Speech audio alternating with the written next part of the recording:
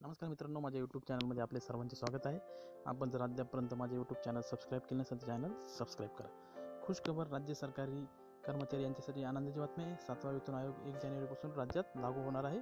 त्यासंबंधीची संपूर्ण बातमी आपण बघूया. सुमारे 17 लाख राज्य सरकारी कर्मचारी, अधिकारी आणि 6.5 लाख पेन्शनरांना 7व्या वेतन आयोगाचा हा लाभ होणार आहे. 7व्या वेतन आयोगाचा अभ्यास करून त्याची राज्यात अंमलबजावणी कशा प्रकारे करता येईल यासाठी के.पी. बक्षी यांच्या अध्यक्षतेखाली समिती स्थापन करण्यात आली होती. या समितीने 5 डिसेंबरला राज्य सरकारकडे अहवाल सादर केला आहे. त्यानुसार राज्यात केंद्राप्रमाणे आयोगाच्या शिफारसींची अंमलबजावणी करण्याची तयारी करण्यात आली आहे.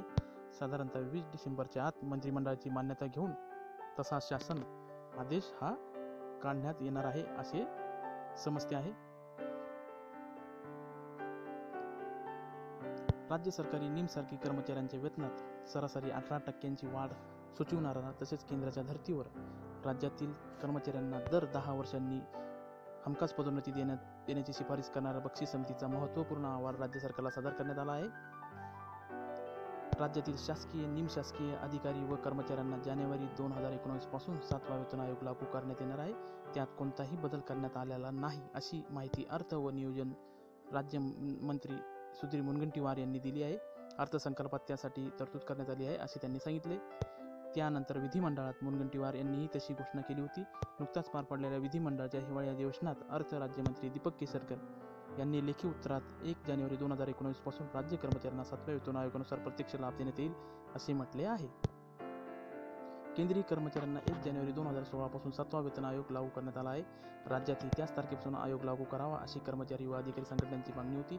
याच संदर्भात ऑगस्टमध्ये झालेल्या संघटनांच्या प्रतिनिधींच्या बैठकीत मुख्यमंत्र्यांनी 7वा वेतन आयोग जानेवारीपासूनच देवेंद्र फडणवीस यांनीही केंद्राप्रमाणे 1 जानेवारीपासूनच 2016 पासूनच पूर्वलक्षी प्रभावाने आयोगाची शिफारस लागू केल्यात येईल अशी ग्वाही दिली होती. 7व्या वेतन आयोगाचा मोठा आर्थिक बोजा राज्यावर पडला असला तरी त्याची तरतूद 2018च्या चालू अर्थसंकल्पात करण्यात आली आहे. ही तरतूद 10,000 कोटी रुपयांची आहे असे मुनगंटीवार यांनी जाहीर केले होते. त्यामुळे राज्य सरकारच्या वतीने आश्वासन दिल्यानुसार 1 जानेवारीपासून कर्मचाऱ्यांना 7व्या वेतन आयोगाप्रमाणे सुधारित वेतन मिळेल. त्याचबरोबर गेल्या 3 वर्षाची थकबाकीची रक्कमही कर्मचाऱ्यांना देण्यात येणार आहे असे मुनगंटीवार यांनी सांगितले.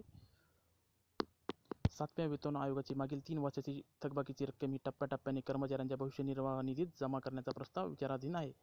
मित्रांनो, हा व्हिडिओ आपल्याला आवडला असल्यास व्हिडिओ लाईक करा, शेअर करा व चॅनल सबस्क्राईब करा.